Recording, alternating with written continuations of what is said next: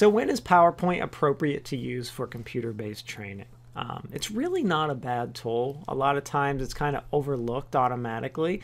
We don't really consider it, but it does do a lot of things. You know, we can create buttons, we can create slides, we can, you know, create some internal quizzes and things like that. It does do some okay things. You know, we can create some pretty limited interactions with it that aren't terrible. And sometimes, you know, we use other software like Articulate, Captivate, or something else when we probably could have gotten away with PowerPoint.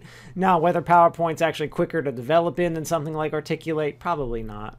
But there are still reasons why we would want to use PowerPoint, and let's talk about them. So I would say probably the biggest reason that we would use PowerPoint, probably the biggest reason, is that my client needs to be able to edit the training pretty consistently. I'm not going to be able to train them on Articulate. They can't afford to buy it. And, you know, they need to be able to edit it. And maybe it's not just one person. It's like 10 different people are going to be editing different modules I'm developing. In that case, PowerPoint is a pretty good option because it's really easy. Everyone pretty much knows how to use it. So they can go in and edit the content as they need it. And, you know, you've created the course, you've created the shell for them. They can go in and edit as they need to. So I think that's probably the biggest reason to use PowerPoint. It's probably the biggest justification I have for ever using it. Then there are some other reasons. Next would be you don't need to track, like, so if I'm creating an internal quiz, I don't need to keep score of it. Like, it's just more of a knowledge check. Because, you know, a lot of times that quiz will be created with the learning management system, so it doesn't matter. You don't need software to really track it. So that would be another reason you could potentially get away with using PowerPoint.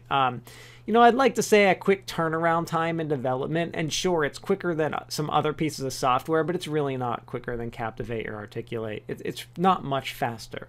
It's maybe faster for someone new, but it's not going to be faster for someone that's been developing in any of those pieces of software. I don't think they're any more difficult to develop in. Maybe you're on a project or you're with a client that can't afford Articulate and Captivate, and they're pretty inexpensive. So I'd like to say that's not really going to be something you're going to run into too often, but it does happen. You know, you'd be surprised. So that's a reason. If money's a factor, a lot of people or companies already have PowerPoint. It's already there. They're familiar with it. It's easy.